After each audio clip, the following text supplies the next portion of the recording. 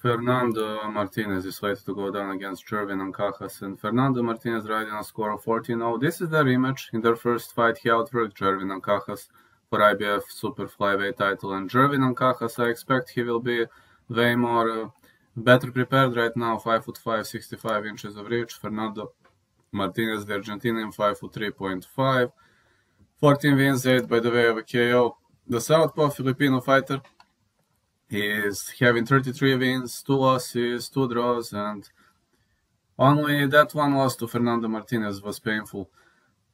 Draw against Alejandro Santiago was better than Ryuichi Funai, was better than Miguel Gonzalez, Jonathan Javier Rodriguez in their first fight.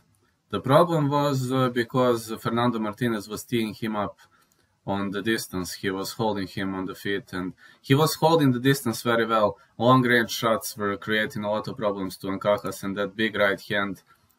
But now I expect Ancajas will come better prepared. I mean, he is a solid fighter. There is a lot of time ahead of him, and I'm going to say over 8.5. I believe Ancajas improved himself, but last time I was so confident on Ancajas.